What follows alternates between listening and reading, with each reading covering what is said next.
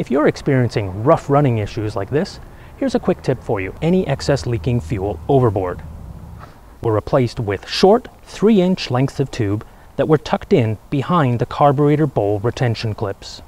But these lines are more correctly float bowl vent lines with a constant static pressure equal to the intake air pressure in this operator's case. The float bowl vent lines were routed overboard into the slipstream. Extra fuel will be forced through the carburetor, causing a rich mixture provided on the top side of the airbox, allowing simple, correct venting to the float bowls. Then that's an issue that needs to be addressed. It could be that the engine's running rough because of it. Thanks again for subscribing to rotaxowner.com.